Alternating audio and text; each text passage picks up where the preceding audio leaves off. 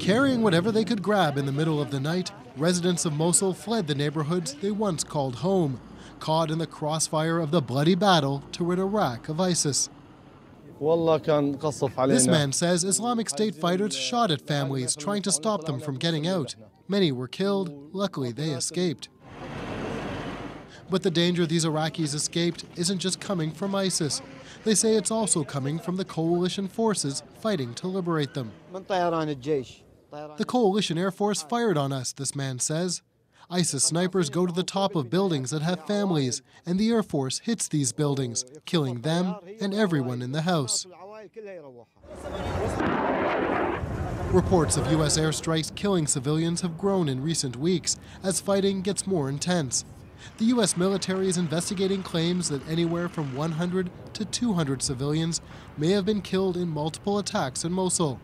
If confirmed, it would be one of the highest civilian death tolls since the Iraq War began in 2003. In one West Mosul neighborhood that was struck last week, search teams are still pulling bodies from the rubble. The U.S. confirms it was conducting operations in the area, but at the request of Iraqi forces.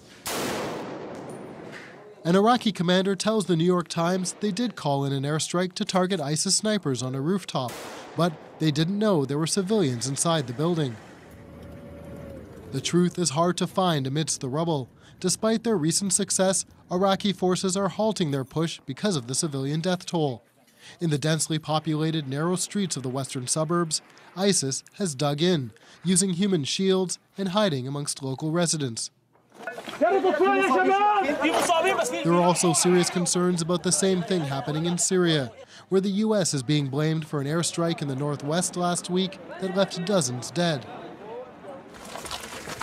As international outrage over the civilian deaths grows, the UN says it's stunned by the loss of life, saying the battle to retake Mosul can't come at the expense of those they're trying to free.